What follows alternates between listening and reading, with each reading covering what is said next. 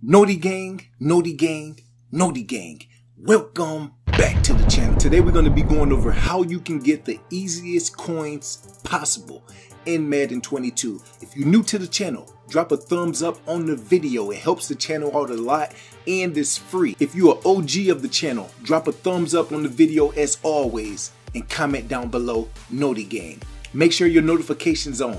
We're going to get into some shout outs. First shout out goes to Just Magics.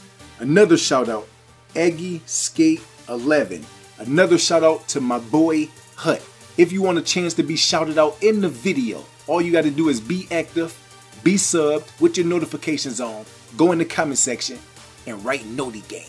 Let's get into the breakdown. This is your one-stop shop for all Madden needs. Whether you're looking for some fly merchandise, you're looking for ebooks, you're looking for a Patreon membership, or you just want to become part of the Tutty Squad. I appreciate all the love and support. Everything is in the link in the description. Let's get it. All right, the number one easiest way to make coins right now with no new promos, no new rerolls in the game is your solo challenges. The solo challenges that I'm talking about is the Legend Solo. So if you play Solo 18, Solo 19, and Solo 20, that's going to give you a legend token and power-ups. Now, it's a lot of people that don't like the grind solos. They think solos are boring. This is going to take you about 10 to 15 minutes and it's going to give you a power-up. Those power-ups can go from 3,000 to 5,000 coins. So this would be an easy 15 to 20K. Now also, once you do these solos, it's going to give you 87 or 88 overall players. You can take them 87 and 88 overall players and put them into an exchange, or you can take them same pieces, put them into that same legend set, try to snipe the highest card like a 93 overall for about 120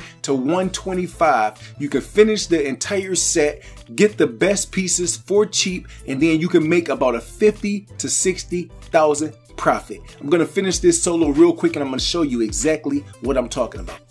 Alright, so I'm finishing up the last solo right now. We're going to exit out of the game. We're going to get our rewards and then I'm going to show you what you can do with the players in order to make the best profit. Okay, so they are 88 overalls, I think. So you can automatically quick sell them for half the training. That would be 1,000 training. But you can also take these free power-ups and then you can sell them also, especially if they are not cards that you're interested in. So you're going to get all these legend strategies, which is not important right now. So you're going to get these packs, the Novice Legend Fantasy Packs.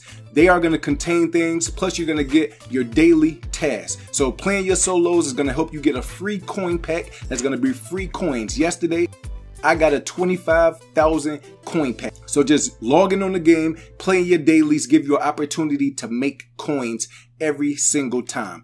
Okay? And it gives you a chance to be able to level up. So after you do all that, I have unopened packs and I have these Novice Legend Fantasy Packs. They also gave me a free Elite Pack and they gave me an uncommon strategy item. Okay?